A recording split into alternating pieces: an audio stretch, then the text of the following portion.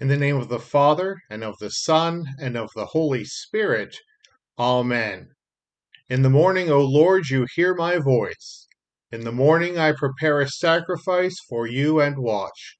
My mouth is filled with your praise, and with your glory all the day. O Lord, open my lips, and my mouth will declare your praise.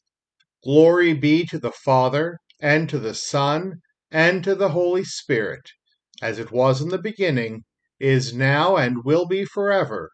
Amen.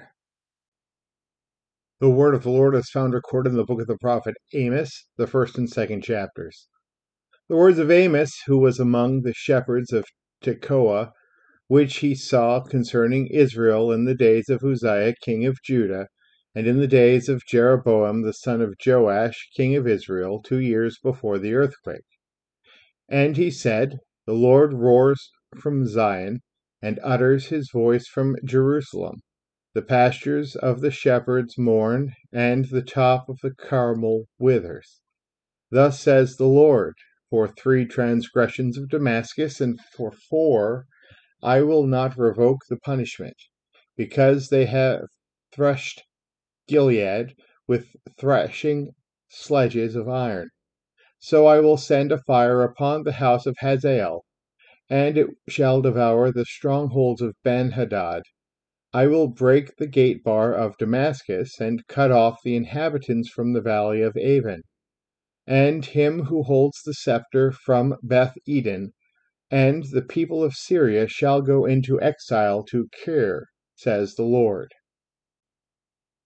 Thus says the Lord, for 3 transgressions of the Ammonites, and for 4 I will not revoke the punishment, because they have ripped open pregnant women in Gilead, that they might enlarge their border. So I will kindle a fire in the wall of Rabbah, and it shall devour her strongholds, with shouting in the day of battle, with a tempest in the day of the whirlwind. And their king shall go into exile, he and his princes together, says the Lord. Thus says the Lord, for 3 transgressions of Moab, and for 4 I will not revoke the punishment, because he burned to lime the bones of the king of Edom. So I will send a fire upon Moab, and it shall devour the strongholds of Kerioth, and Moab shall die amid uproar, amid shouting and the sound of the trumpet. I will cut off the ruler from its midst, and will kill all its princes with him, says the Lord. Thus says the Lord, for 3 transgressions of Judah, and for 4 I will not revoke the punishment, because they have rejected the law of the Lord, and have not kept his statutes, but their lies have led them astray, those after which their fathers walked. So I will send a fire upon Judah, and it shall devour the strongholds of Jerusalem. Thus says the Lord, for 3 transgressions of Israel, and for 4 I will not revoke the punishment, because they sell the righteous for silver, and the needy for a pair of sandals. Those who trample the head of the poor into the dust of the earth, and turn aside the way of the afflicted. A man and his father go in to the same girl, so that my holy name is profaned. They lay themselves down beside every altar, on garments taken in pledge, and in the house of their God they drink the wine of those who have been fined. This is the word of the Lord. Thanks be to God. The word of the Lord is found recorded in St. Paul's first letter to the church at Thessalonica, the 5th chapter, beginning at the 1st verse. Now concerning the times and the seasons, brothers, you have no need to have anything written to you, for you yourselves are fully aware that the day of the Lord will come like a thief in the night. While people are saying there is peace and security, then sudden destruction will come upon them as labor pains come upon a pregnant woman, and they will not escape. But you are not in darkness, brothers, for that day to surprise you like a thief. For you are all children of light, children of the day. We are not of the night or of the darkness, so then let us not sleep as others do, but let us keep awake and be sober. For those who sleep, sleep at night, and those who get drunk are drunk at night. But since we belong to the day, let us be sober, having put on the breastplate of faith and love, and for a helmet the hope of salvation. For God has not destined us for wrath, but to obtain salvation through our Lord Jesus Christ, who died for us, so that whether we are awake or asleep, we might live with him. Therefore, encourage one another and build one another up, just as you are doing. This is the word of the Lord. Thanks be to God. The Holy Gospel is found recorded in the Gospel of St. Luke, the 21st chapter, beginning at the 5th verse. And while some were speaking of the temple, how it was adorned with noble stones and offerings, Jesus said, As for these things that you see, the days will come when there will not be left here one stone upon another that will not be thrown down. And they asked him, Teacher, when will these things be, and what will be the sign when these things are about to take place? And he said, See that you are not led astray. For many will come in my name, saying, I am he, and the time is at hand. Do not go after them. And when you hear of wars and tumults, do not be terrified. For these things must first take place, but the end will not be at once. Then he said to them, Nation will rise against nation, and kingdom against kingdom. There will be great earthquakes, and in various places famines and pestilences. And there will be terrors and great signs from heaven. But before all this they will lay their hands on you and persecute you, delivering you up to the synagogues and prisons. And you will be brought before kings and governors for my name's sake. This will be your opportunity to bear witness. Settle it therefore in your minds not to meditate beforehand how to answer, for I will give you a mouth and wisdom, which none of your adversaries will be able to withstand or contradict. You will be delivered up even by parents and brothers and relatives and friends, and some of you they will put to death. You will be hated by all for my name's sake, but not a hair of your head will perish. By your endurance you will gain your lives. This is the word of the Lord. Thanks be to God. A devotion taken from early church father writings based on the Old Testament lesson. This one is from Gregory the Great. The false teachers were also to be admonished to consider well how sacred Scripture is set up as a kind of lantern for us in the night of this life. When the words are not rightly understood, darkness is the result.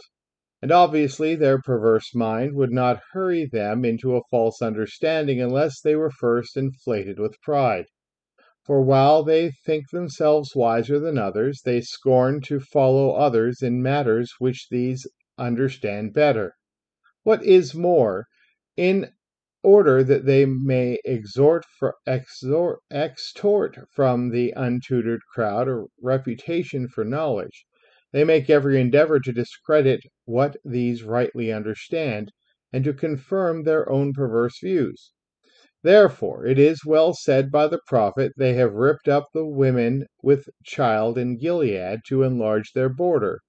Now Gilead is interpreted as meaning a heap of testimony, since the whole congregation of the church together serves by its confession of it as a witness to the truth. The church is not ineptly expressed as Gilead, for it witnesses to all truth concerning God by the mouth of all the faithful.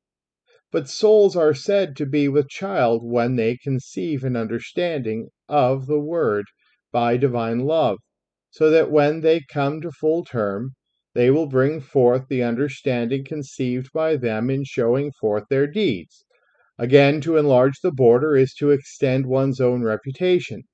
Thus they ripped up the women with child of Gilead to extend their border. That is to say, heretics by their perverse preaching slay the minds of the faithful who have already conceived some measure of the understanding of truth, and so they extend their reputation for knowledge.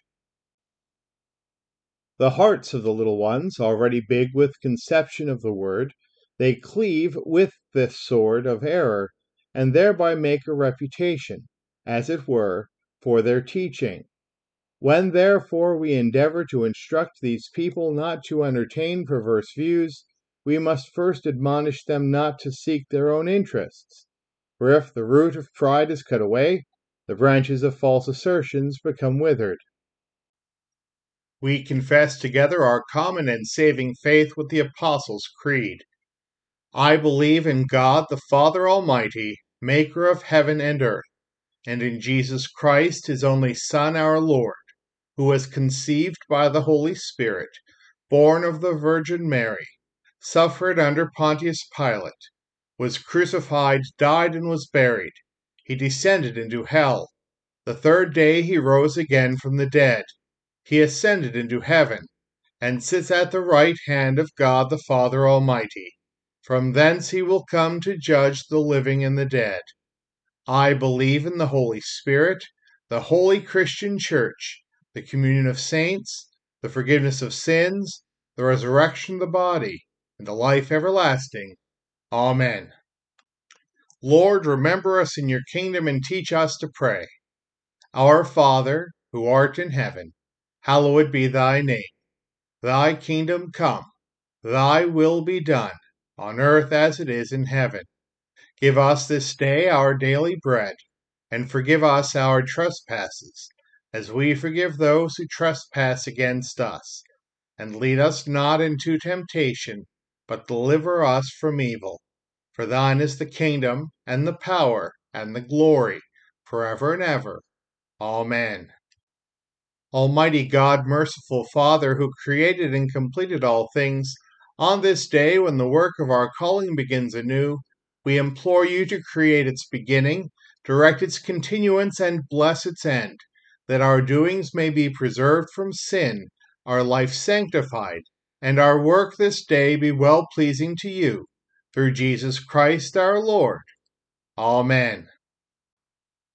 I thank you, my heavenly Father, through Jesus Christ, your dear Son, that you have kept me this night from all harm and danger. And I pray that you would keep me this day also from sin and every evil, that all my doings and life may please you. For into your hands I commend myself, my body and soul and all things. Let your holy angel be with me, that the evil foe may have no power over me. Amen. Let us bless the Lord. Thanks be to God.